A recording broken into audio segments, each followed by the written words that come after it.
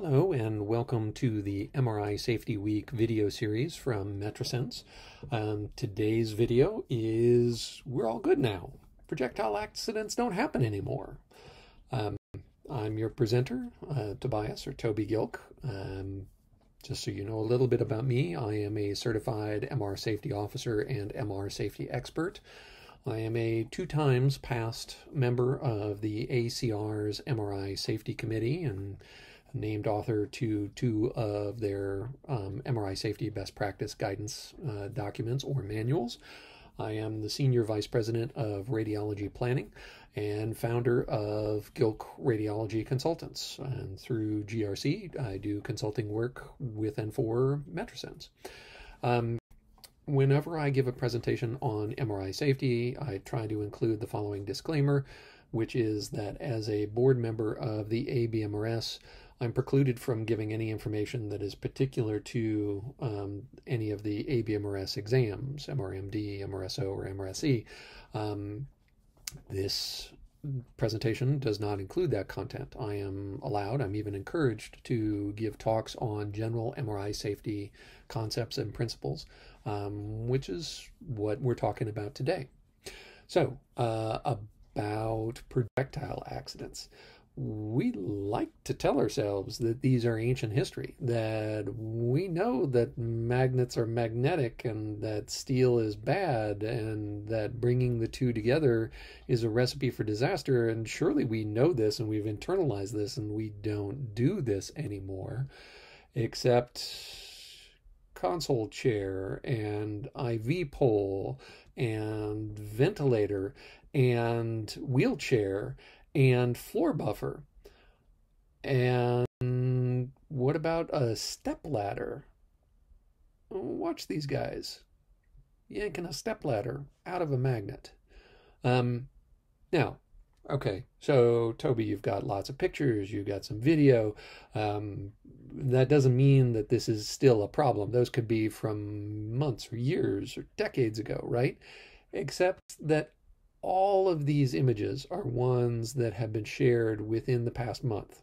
Now, some of them may have been from previous accidents, but the fact that there is such a bumper crop of pictures and videos about projectile-related accidents in MR should tell us that this is not a historical problem.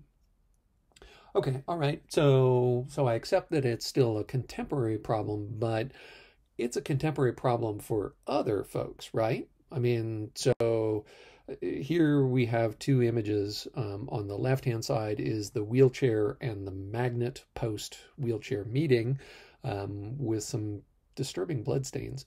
And on the right is an excerpt from a news article about a person who was killed when an oxygen tank was brought into an MR suite. The accident on the left-hand side of your screen is from the Ukraine. The accident on the right-hand side of your screen is from Mumbai, India, obviously. So maybe we can take comfort in the notion that maybe in, the Western part of the world, industrialized Europe and North America, maybe we're beyond these problems and that what we're seeing yet today are emerging markets, emerging countries that are wrestling with what for them is new technology being widely dispersed in the form of MRI. This is the absolute most recent, at the time I'm recording this video, most recent adverse event report on the FDA's MAUDE database, which means this is a US accident. And you can see the date, June 14th is the event date.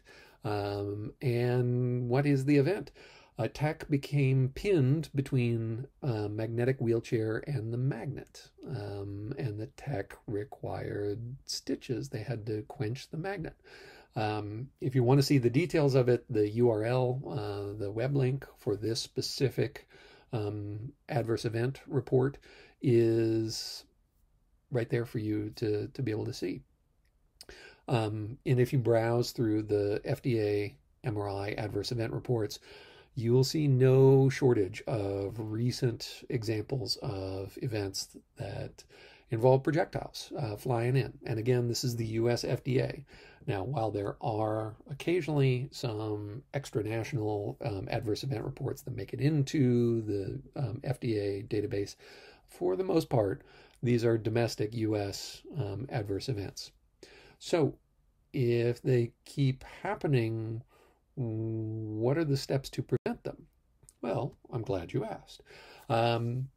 This is from an infographic, and again, the URL is at the bottom of the screen. I encourage you to take a look at it.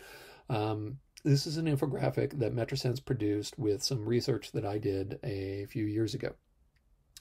And we looked at a couple of years of FDA adverse event data, and we evaluated the projectile accidents against these three preventions.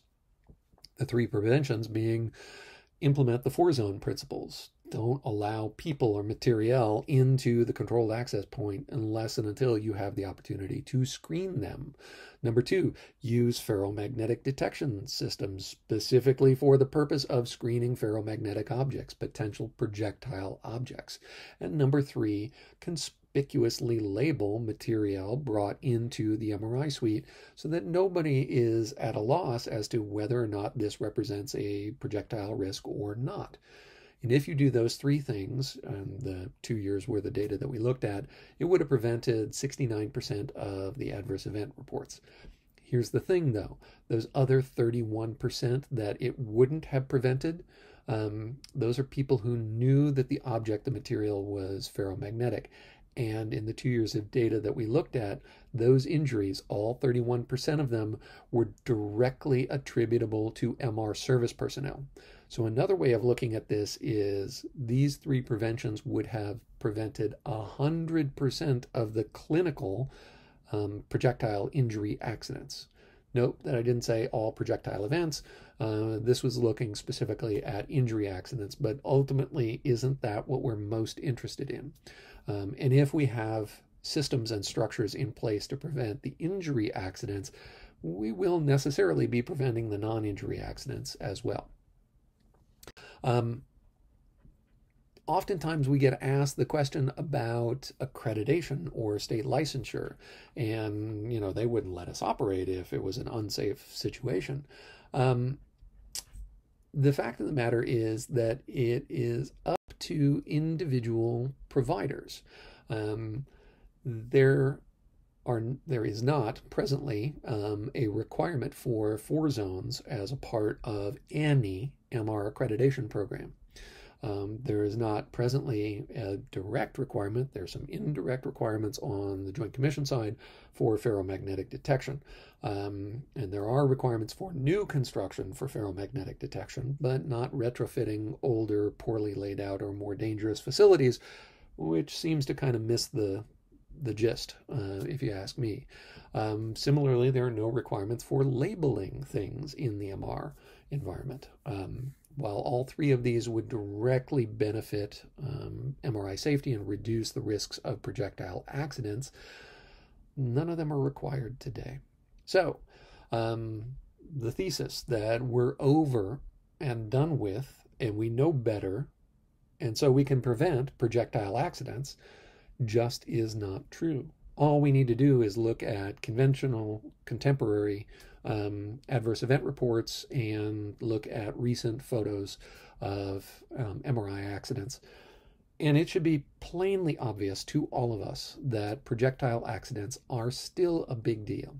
So that's the bad news. The good news is we all have it within our power to make the changes that will help eradicate projectile-related accidents and injuries from clinical MRI. Thank you very much on behalf of Metrasens, on behalf of myself. Thank you for watching, and I hope this video was helpful to you. Thank you.